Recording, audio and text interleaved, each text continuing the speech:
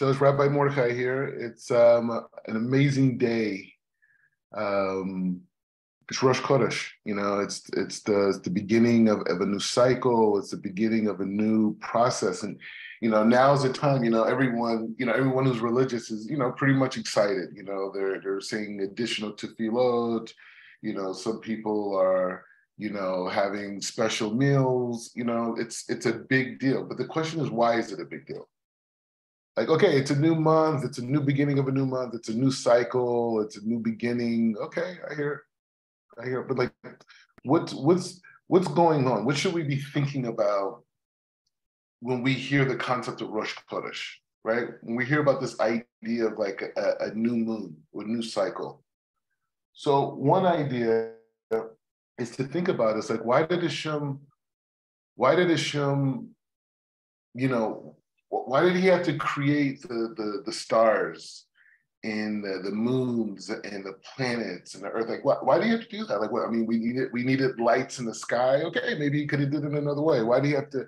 What's this concept about these pronounced entities? And the midrash, it says some interesting thing. And everything with the midrash, we when we learn the midrash, the midrashim, we want to be able to read what's being said and and read it in conjunction with the pasukim inside of the Chumash, right? And we want to see both of these ideas, and we want to see where they're similar and where they're dissimilar, and be able to draw meaning from those parables, how they interact with each other, right? We're not just reading it in like a history book or a set of commentaries. It's a study of reason, right? And rational deduction and being able to understand the inferences that our sages were trying to say, because there's so much inside the Midrashim. There's Kabbalistic texts, there's things that are I mean, Rashi pulls so much from the Midrashim, but when you go into the Midrashim and the depth of the Midrashim, you could see like maybe Rashi was bringing it for this particular point. Like, it's a big science, but the point is just saying the Midrashim talks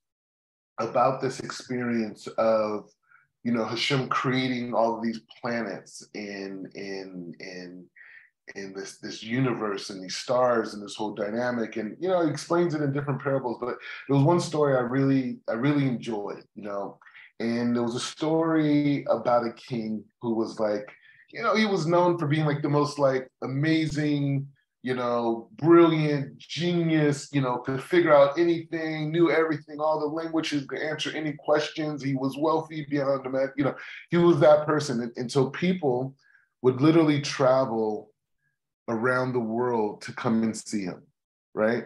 People would come, whatever. And it got to a point that so many people would come to see him that he wouldn't even have time to deal with maybe even like 5% of the people that would come. So what he did was that he built this whole humongous kind of like entryway to like his like kingdom. And this entryway was like 3-dimensional. It had different designs. It was utilizing the sun rays to create different moods and different feelings. It was like Battlestar Galactica. And this was a long time ago. And he was like, literally, it was almost like you could like see space. Like he had a portal, you know what I mean? Like he just would create this whole amazing thing. And the reason why he made it, he says, if anyone can make anything like this, they could say they're at my level, right? Because he couldn't meet everyone himself, so he couldn't display his brilliance, or everyone couldn't connect to him, right? And so he created something elaborate. And not only that, he created a teaching method that he trained specific children inside of the kingdom. And he had those children that he trained, he had them go out and answer questions and to give insight to different things. So he created a physical structure, and then he actually created these people that went out and with his teaching and learning method and went out and fixed problems like in the world. And that was his way of showing this. And he said, whoever could create something like this, come, you could say you're as great as me. And so the sages use this parable, with a little bit of my like spice added to it, but the sages, bring this parable to express why God created the universe and why he created all these stars and why he created all these planets and why he created all these heavens and why the dimensions and all this. So we could be at all that something so great exists, something that we couldn't even fathom. We could never create a star, at least at this point in history, right?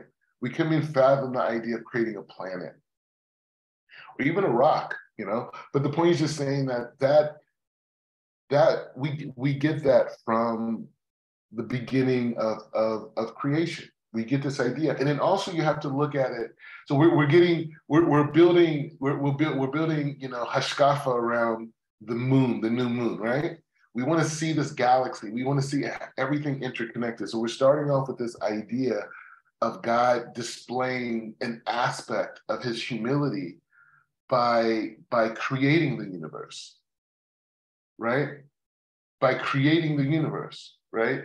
He does it, and obviously we have the famous story with the moon, coming to, the planets, competing with each other, having all being the same size, and so Hashem decided to shrink what we know that as the moon, and that shrinkage allowed it to become like a vessel, like a receiver of the sun's rays. But Hashem also gave the moon this koach and this connection to all the stars in the galaxy, right?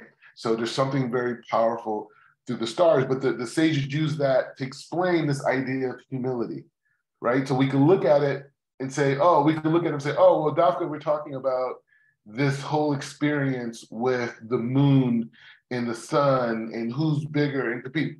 Or is that a mashal to understand how the world was created? That was the humility that is shown, like in the aspect, like removed and like bittled an aspect of itself to give existence to this reality. And this aspect of us being able to recognize Hashem is only through Hashem's humility. Like, that aspect that we understand on our level is humility. That aspect of making yourself, accessible and connection. I used the analogy once. It's like, when you think about the humility of Hashem, right? It's like we can't even imagine what it. It's like it's so far and so high, because we don't even understand Hashem. We just understand his attributes. So to understand Hashem's humility means that we would have to understand Hashem. And if we don't even understand Hashem, but we're still learning out through the attributes, his humility, this is showing something completely great. So I always use this analogy, so imagine if you had like a 4-year-old kid, right? And this 4-year-old kid went on the basketball court and he played one-on-one against LeBron James, right? LeBron James is considered one of the greatest NBA players of all time. I think they said in February, he should be surpassing, Kareem Abdul-Jabbar for the most points scored ever in the NBA. He's a true success story, and but the point is he's this massive person, like physically, he's like 6'10", 6'11". I don't even know. Like he's so big and he's like so lean and like he's a phenomenal physical specimen. Like he's a humongous athlete, right? And hey, you got to bring a little Goshness into this. We were all the way up in the stars. You got to bring it all the way down to, right? Even that's a point. But the point is just saying that, or the idea is that imagine LeBron James playing against this 4-year-old, right? And this 4-year-old believes that if he wins this game, he's going to get all the toys in the world. All the toys in the world if he could beat LeBron James, right? So LeBron James plays against this kid, but LeBron James humbles himself and lowers himself to such a level that kid not only feels he's playing against LeBron James, Like when I say like a LeBron, I'm saying LeBron James is making this kid feel that they're actually having a competitive game. His goal is to make this kid something. This kid is the 4-year-old. This is the greatest, competing against the greatest athlete. But LeBron James is humbling himself to such a level where he's convinced this kid that they're actually playing together. And not only did he convince the kid that they're playing on the same level, right? That the kid perceives that he can win. This is the level of, in a way, to kind of understand Hashem, allowing us to understand that he exists. The fact that Hashem has allowed us to understand that it exists, this idea is humongous. Humongous. That's when we're talking about in Parsha Vayera that Hashem is communicating Moshe, punning to punning. That idea, like we're talking about the stars, but over here we're saying even Hashem even goes further. He goes face to face with man, right? So that's a way to understand the universe, right? That we see outside around us. That is an expression of Hashem bringing himself to a level that we can even comprehend that. Okay, that there's something so luminous and detached and big that we could sit there and say, hey, you know what? Wow, God exists right here. This is crazy. This is like too big. This is too crazy. God, a person never heard of the Torah, God forbid. Never heard Bereshit bara Elohim. Right? Never heard that. But when he looks up at those stars, he knows something's greater than him functioning what's going on around him. Right? This is Hashem's humility. In terms of how we understand the expression of us being able to understand something so great and beyond us. So this should be the thought on Rosh Chodesh, right? How did this whole thing come together? This moon, this whole thing. What's going on? How do we get here? This is the beginning of Rosh Chodesh. So now that we've accepted that this galaxy that's around us, we're going to move to part two. Part two is understanding that this whole galaxy that we have above us is an intermediary to a reality beyond our human brain and intellect. Okay, wait, let me say that. It's not beyond, because we have stages and we have writings and teachings that people who experience and receive revelation about these levels. Let's put this in perspective. What we're saying is that when we think about space and the galaxy, we look at it and we're like, wow, this is so far beyond Earth. This is a whole another set of situations. There's a whole set of experiences happening on Pluto and Neptune right now that I know nothing about, that are functioning. Things are functioning. I'm not saying there's aliens and all this other type stuff. I'm just saying there's functioning. You know, they have atmosphere. You know what I'm saying? There's things going on. There's sounds. There's all types of things going on these different planets. And it's happening right now, right? So what I'm saying is I can't really comprehend that right now. And what I'm saying is that this whole universe that we're seeing, this galaxy, the stars, the planets, that's only an intermediary between a reality even higher than that, beyond this types of physicality. Like what we're dealing with right now is the lowest levels of the physical reality. What exists above that, it keeps going. It keeps going and going and going and going in levels and levels and levels. We're at the lowest level of God's revealment. So the space, the universe, the galaxy is in essence an intermediary. It's the bologna and the sandwich, right? You have the bottom piece of bread, which is Earth. This is our existence, and then you have the bologna, the meat, the kosher meat, and you have that. That's the galaxy. That's the universe. That's the planets, and then there's something even above that. That other piece of bread, that expresses even the higher worlds, even beyond that. This is Rosh Chodesh. This is what's going on. This is the alignment in the mechanism that's happening when God says that there is a new system of light that's going to be revealed. Right? There's going to be a new system of light that's going to be revealed. And that new system of light is marked by this concept of counting of the new moon. And you got to realize it had to be a participatory process, right? The Torah says, like in the beginning of creation, everything was in a potential state. Until Adam, Rishon, the first man, was created. Then everything blossomed. Everything starts functioning. Everything comes to life. It's like when you're in high school and you're the cool kid. When you go to when you come to the party, that's when the party really starts, right? When you walk in that room, everybody's there, everyone's hanging out, and you just come in. It's like boom, now the party started. So like when Adam came into reality, the party started for creation. Everything blossomed, everything grew. So the process of man counting the moon is the dynamic of that light coming into this world. It has to be revealed through man's acknowledgement. Yes, it's in a potential state. Yes, it cycles. All these things exist. But that light and the impact on creation does not happen until man counts that moon. And that was the beginning of a new reality. It was a new reality.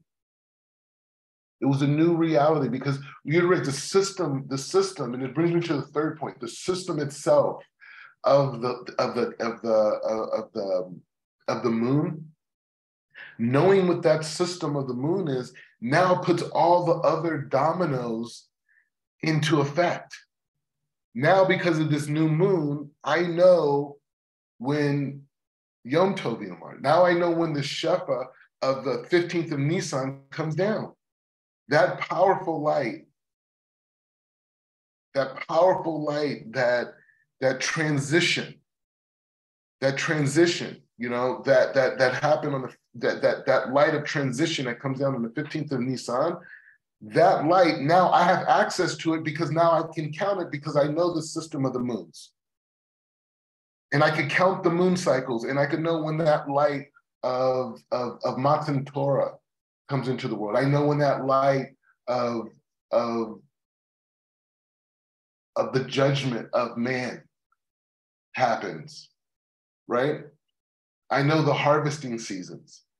I know that my whole spiritual experience is connected to agriculture, was connected to the constellations, which is influenced by an upper light that's coming down from the upper worlds into this world. I'm aware of this.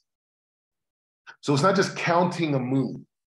You know, like, okay, counting new moon, wow, yeah, it's a new moon cycle. It's like a new thing, you know, it's like a Jewish thing. We count the moon. No, this is the system of how the universe is functioning and what light is coming into this world and what we should be aware of. And we could use our conscious mind to know exactly what light is coming into this world. And we could connect our consciousness to that light and we can receive it.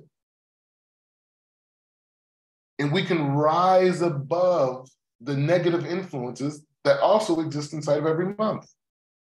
There's negative and positive influences. But we have the ability to rise above. We are above the mazal of whatever the month is. How do we rise above that mazal? By understanding what that mazal is and utilizing the tools to elevate our consciousness directly to the Creator. But we have to have the coordinates, you know, we have to be able to travel with the coordinates. So yeah, so that's where we're at. So that's a general idea. We didn't even talk about the month itself. We haven't got there because without understanding the veracity and the vastness and the humongousness that we at our level have the coordinates to understand a new moon cycle. And that new moon cycle allows us to understand when the life force of God and what quality is trickling down into our reality. We know exactly that, and we have the tools to capture it. You know, it's like, imagine like there's like a new rain that happens on the first of every month, right? On the Hebrew calendar. Just say there was a rain, right?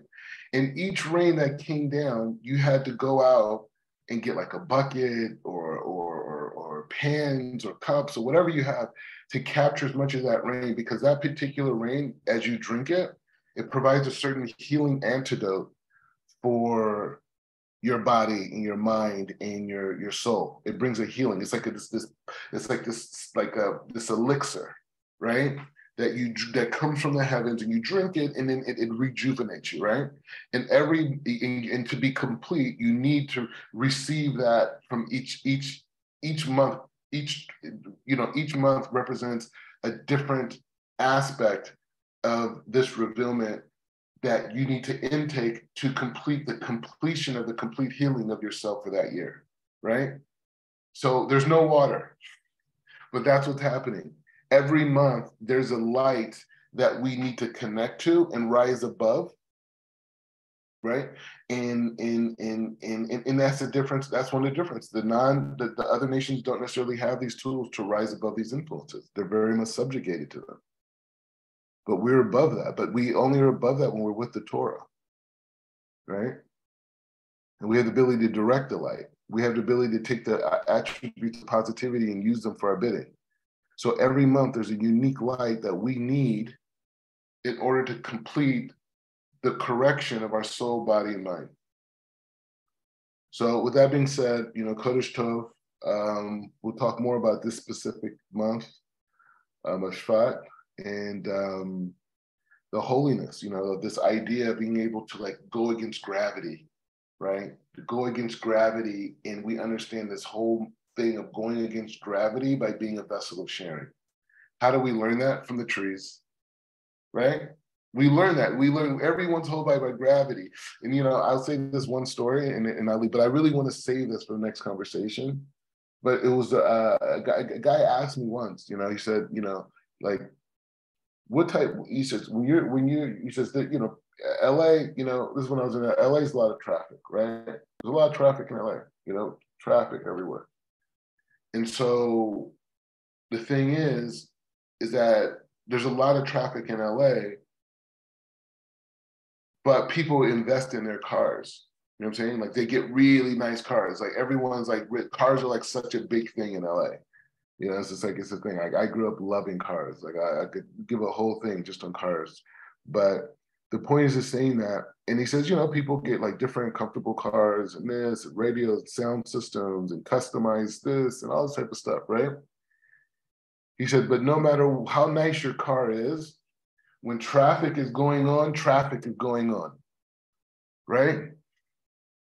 Traffic is happening. Whenever traffic is happening, traffic is happening. No matter how nice your car is, you're sitting in traffic.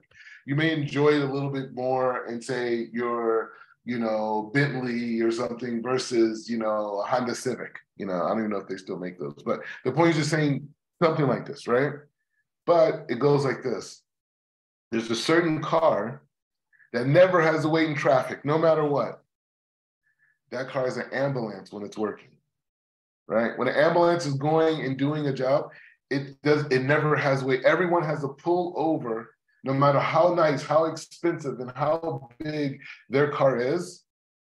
They have to pull over and make room for the ambulance. You know why? Because the ambulance is going is going to save a life. So because that ambulance is going to save a life, everybody, I don't care how expensive your car is, how cool it is, how long you've been waiting in traffic, what's going on, how quickly you got to get to your meeting, it doesn't matter. I have precedent over everything that's going on because my work, my job, my avoda is going to save someone else. And so what do we learn by that? We learn that when a person has a mindset and they live a life that's doing for others, building for others, giving to others, when they're doing that, the whole universe, the stars, the galaxies, everything moves aside to allow you to do what you need to do. And in fact, not only do they move aside, they clear the traffic out for you. They go miles ahead of you and say, get out of the way. There's a great person coming. He's coming to save the life. He's going to do good. Get out of the way. So even the negativity that maybe even you had against you in the future said, hey, I got to back off. Not they're saving lives. So may we all understand that, our ultimate destiny is to help others. Our ultimate destiny is to use our unique gifts and talents to be able to empower other people to do good for others, but it only becomes expressed when we're connected to the Torah, and the Torah guides us to do for others. That's what we have mitzvot. That's what we have all these things, because it's all about the collective. It's all about giving. It's all about going outside of ourselves. And as we give and as we go, we should draw down the light of this month, that the good qualities of this month, and forsake the bad sides, and rise above and connect completely. And we should anyone who has any healing should have a speedy recovery. Anybody who is struggling in any way should only know success and redemption. Baruch atah Adonai le'olam, amen, ve'amen.